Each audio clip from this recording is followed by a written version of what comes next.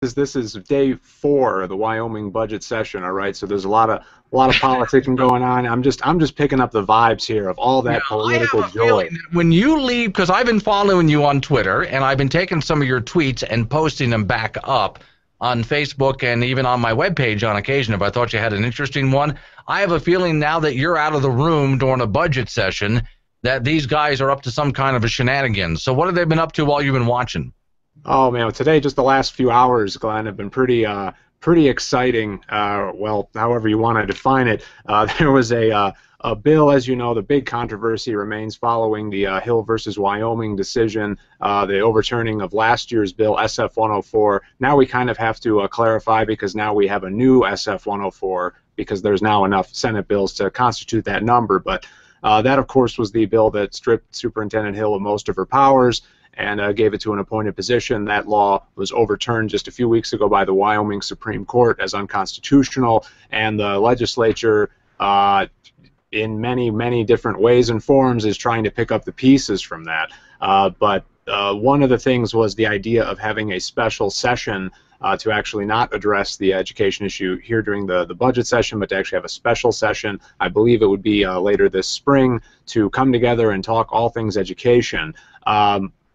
There seemed to be a lot of resistance to that, and this morning the bill that would have allowed for that was Senate File 106, and it actually failed in the Senate this morning by about one vote. Now, over the lunchtime, there was some talk among leadership and some members of the Senate, and they just in the last probably about half hour voted to reconsider Senate File 106, and now it has passed for introduction into the Senate by I believe it was 21 votes. So they managed to get some people across the line there to get the 2/3 threshold. So that continues. Also, Senate Joint Resolution 2 failed introduction. That would have been put the question before the people to actually have a constitutional amendment that would have eliminated the superintendent position entirely. So all sorts of things going on, Glenn, but that one is, I mean, obviously the most dramatic to have the Senate, which is usually not as considered as conservative as the House, to go in and not introduce this bill, and then for leadership to have to go and do some leading, I guess, whatever you want to call it, and get this thing brought back up. And so we go from there. This is only introduction. That doesn't mean the law is passed. It still has to go through committee. It still has to be read 3 times in the Senate, and it still has to get through the House. So Isn't it interesting? It's Senate File 106. I mean, that was close. It could have been 104. And I wonder, who did they drag into the back room to sort of rough up to get that passed to where it is right now? But one quick thing on that, then we got a lot of other issues to cover. I am under the impression, from what I'm hearing way up here in Gillette, that the governor and some of the representatives are doing all they can to stall or make, anything they can to keep Cindy Hill from getting her old office back. I think that's a fair assessment. It was yesterday the Attorney General did officially file for rehearing. It was February 12th, my birthday, incidentally, but they went ahead and used the last day to file for a rehearing at the Wyoming Supreme Court. I think it's as good a read as any, Glenn. I don't, try and dig into the hearts of men and women here to figure out what their true intent is, but it's very, the actions do speak pretty loudly that they really do not want to have Cindy Hill reinstalled at the Department of Ed before the November election. I'm talking to Steve Klein from Wyoming Liberty Group, who's giving us an update on what's happening down in Cheyenne now that the legislature is in session. Oh, by the way, on birthdays, happy birthday, Steve. And what I do, if I from now on in my life, whenever I have a bad year, I just call do-over. And so that way you don't have to age as quickly, just so you know. So, okay, what else are they tossing around down there that we need to, because it's been happening kind of fast, and your tweets, I bet, have not been keeping up. Oh yeah, I mean, this is a budget session. This is the first week is very, very intense because by Friday tomorrow, all bills that are going to be considered have to be introduced in their first house. And there's something, I mean, you're looking at 179 House bills, huge number, a little over 100 Senate bills that made the LSO deadline, so they have an assigned number.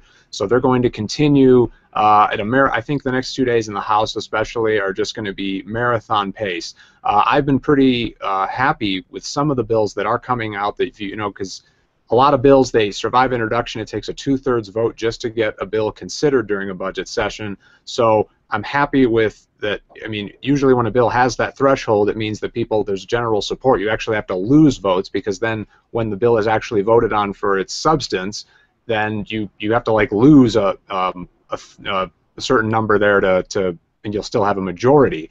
So I'm really happy about the work I've done here at Y Liberty, getting attention in actual law here.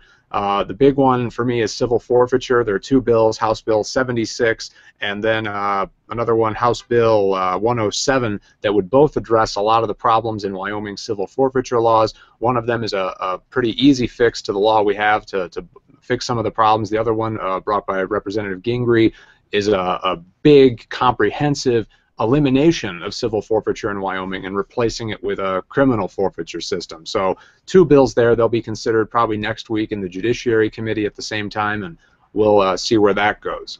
Another big one is a bill that has been introduced in both the Senate and the House. I believe it's the exact same bill, so reconciling it should be pretty easy unless there's some amendments. But this is a fun bill brought on the House side by Representative Dave Miller that would prioritize and fund actions by the Wyoming Attorney General against the Environmental Protection Agency. So, and I believe it would use federal funds to do it, which is kind of awesome. That's the beauty of it right there, yeah. That has actually made national news, by the way. I have that on several pages on my Bold Republic website. So we're making national news here that we'll be using federal funds to go after the EPA, which is sweet justice as far as I'm concerned. Yeah, absolutely. So that's a bill I'm going to be following pretty closely. House Bill 115 got introduced this morning. This is the second year this bill has been up. Last year it actually passed the House unanimously, 59 to nothing there, and they with one excused. And then so that bill is back, but last year it wasn't able to make it to the Senate floor before deadline. So this year we're bringing it back again. It's been introduced, and this would allow for the securing of rights-of-way over federal land that existed before 1976. This is especially important up there, your neck of the woods, Glenn. When I came and spoke on this topic, I was last year about this time. We talked about this, and I met some people there who had already had BLM coming in and closing roads that they'd been using to access coal mines, to access all sorts of state land, recreational trails. So apparently this is a very live issue, and securing those rights of way is a big deal, and this would allow counties, it would give them a process to go about doing that. You know, the feds don't like to admit it.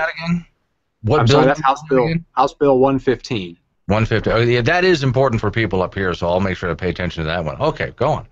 Yeah. So those are the big ones for me. I'm going to keep following. I mean, you have one bill just in the last hour. It did not survive introduction by about one vote, and that was actually a large repeal of gun-free school zones brought by Representative Yagi. Okay. The idea there was to allow anyone who has a concealed weapons permit in Wyoming to carry on campus. There is still a bill that was introduced, sponsored by Representative Eklund. That's House Bill 111, that does allow for school districts, district by district, to determine whether they want teachers and the like to be able to arm themselves. So okay, we were just passed.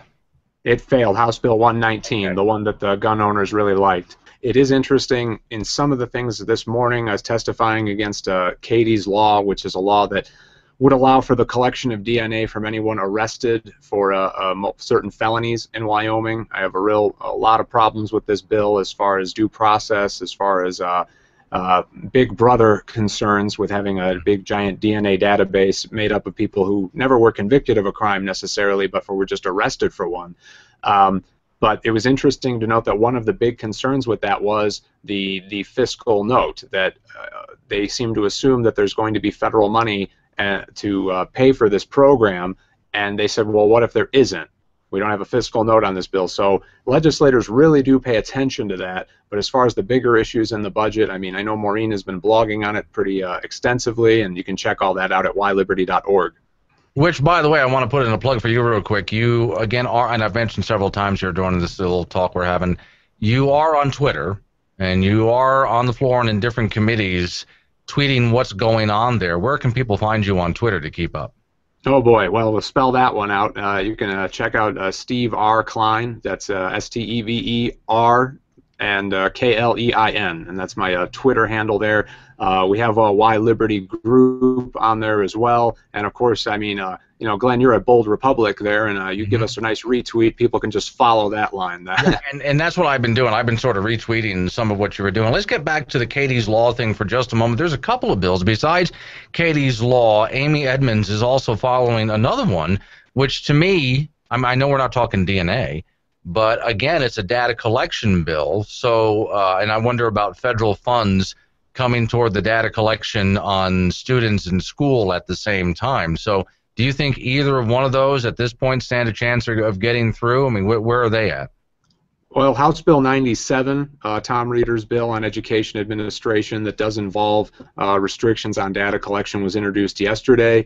You know, this is going to be, you know, Amy will tell you this is that was an uphill battle. It's going to continue to be an uphill battle. It does have I think, large support on the Education Committee, but I mean, you have this ongoing big fight over Common Core, you know, and that's what 97 largely deals with. So I think it's, you know, and even on the, you know, that there's a lot of, even within the people who are opposed to Common Core, there's a lot of strategic divergence right now.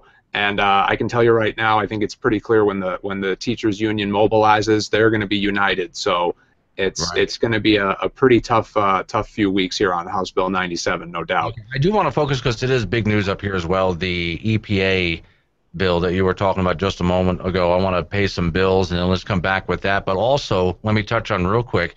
So apparently Wyoming Liberty Group is seeing a little bit of victory here dealing with the city of Cheyenne.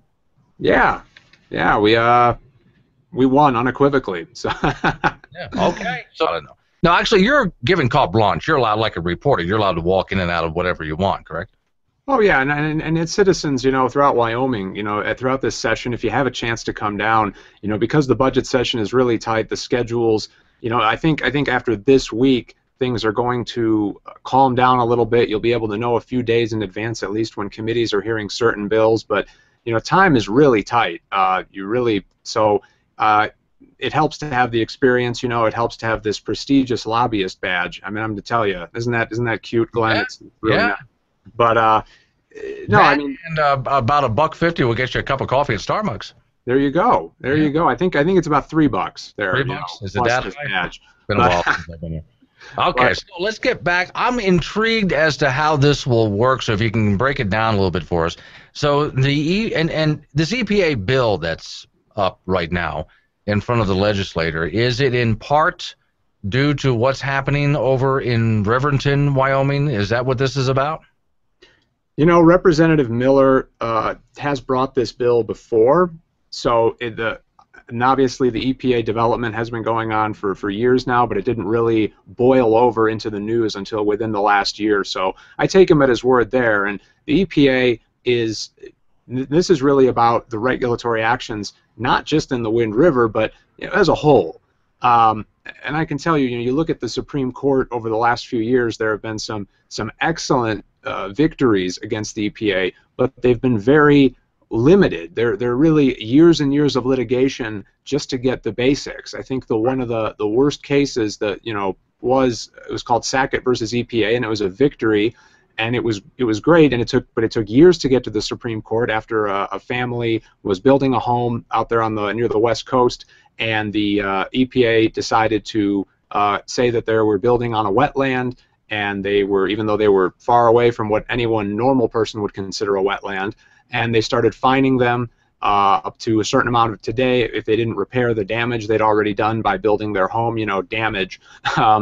And they tried to challenge the ruling that the EPA had made, and the EPA insisted you can't go to court and challenge this. You have to go through this administrative rigmarole, and the Supreme Court struck that down. So it took years just to give these people the right to go to court. Now they're finally back in court, getting their day there. But I mean, it's funny when you have to go to court just to assert your right to be there. So the EPA has, most of the work I do is litigating against a small federal agency called the Federal Election Commission, which is about 350 people, and they have some very hardworking lawyers who want nothing better than to capture your political speech in their regulatory red tape.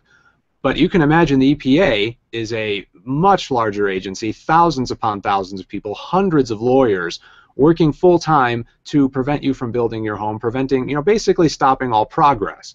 So, and I think in Wyoming, it's not just Representative Miller, but a lot of us are really sick of it, because environmental quality can be far better determined by us here in Wyoming than it can by a bunch of paper pushers over back in D.C. So you really need to open up and start telling us what you really think there, Steve, No, I think it's I think a you're really good bill. right.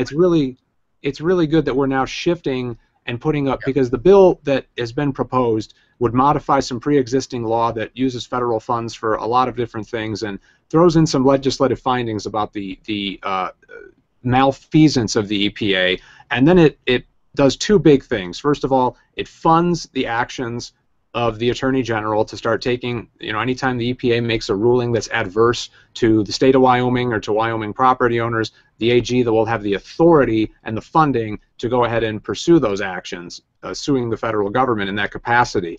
And then it goes a step farther and actually prioritizes that under existing law. It says this is now one of your big priorities, the Attorney General's office, to go do this, to go take actions like this. So I think it not only reflects the EPA's taking liberties with the Environmental Protection Act, but it also reflects then that the AG is going to be fighting these as a top priority. So it's good. It's a very good move. How did they get the part in there about grabbing federal funds to pay for our own Attorney General? How does that work? Well, this is, again, the pre-existing law, which is the, I wish I had the name in front of me, but this is the pre-existing law used to use federal funds to allow help communities actually comply with the law, to go to workshops and things like that. And it had pre-existing stuff that the AG, could step in, but it wasn't a priority for protecting Wyoming property owners and protecting Wyoming towns and things like that. So now this really is upping the ante there. And, it's possible the feds will push back on that front, but if nothing else, we're certainly sending a clear message. And there's been, in the last year, so many messages sent to us by D.C. Just after the last legislative session, they threatened our severance payments that were supposed to come back to us. More recently, they threatened our PILT payments, or payments in lieu of taxation, that we're supposed to receive because the federal government, no one's paying taxes on all that federal land that the federal government still holds. So we get money for that, but then they were threatening to cut that off too. Now, they haven't actually done that. Those payments have been restored, but they're messing with us. They really are playing political games with their obligations. So at the very least, sending the message that, oh, well, what you do send us, we're going to use to fight back against you reneging on your obligations. I think it's a very strong message, and I think it's a great idea. Well, out of time, I'm going to watch this one closely, because I would like to see some of these lawsuits go through, and we got to have you back to have more of a conversation, because I got some more questions here. Steve Klein, Wyoming Liberty Group. Thanks for coming on, Steve. Thanks a lot, Glenn.